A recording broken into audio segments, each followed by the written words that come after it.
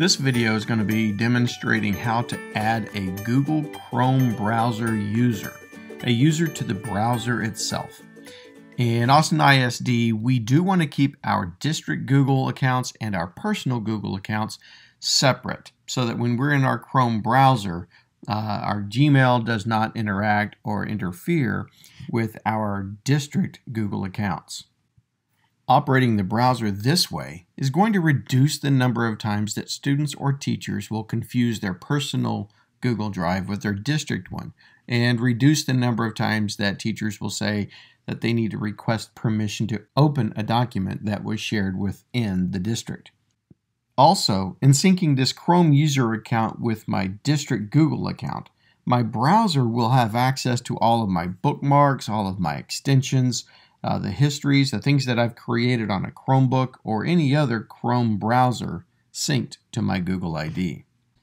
It's important to keep a distinction between the Chrome browser and a window in the browser.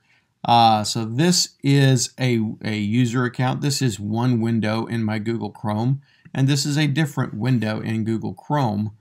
Within Chrome itself, the browser, I'm going to add some different user Google accounts so that way they can stay separate. For example, if we look at this window and I were to go to google.com, I'm going to see my little charm over here. And if I click on it, it tells me that this is my district account. I do not see any other accounts on here.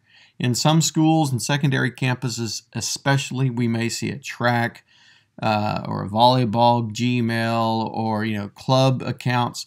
What we want to do is we only want to have our district account in one window, and if I open up a different window with a different user, then I would have my Gmail or some other personal account.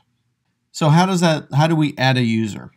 In my browser, I can go up to the very top and I'm going to select on my little charm. If I've never done this, it may just be a silhouette image. It may be called user 1. You'll see on here that I have a number of different accounts that I could open up. These have all been added to my browser, but I want to come down to manage people. In Manage People, I will be able to see a list of the accounts that I've added. At the very bottom, I have Add Person, so I'm going to add an account to my browser. And if I'm adding my district account, I might want to put the word AISD in there, AISD Howard, and then we will select an image that you find interesting. All right, we're going to click Add. At this point, Google Chrome is going to ask, do you want to turn sync on? And we're going to say yes, we do want to sync this account. And now it says, what account do you want to sync? And this is where we're going to type our district email account. When I click Next, it's going to take me to the portal. And now I need to authenticate my Google account through the district portal. It may ask me to verify that it's me, and I would click Continue here. After this part, I will get a message that asks me if I would like to link my data to Austin ISD. And the suggestion here is that yes, I do want to. This is the option that allows my bookmarks, it allows my preferences, my extensions, it allows those to come up on this browser.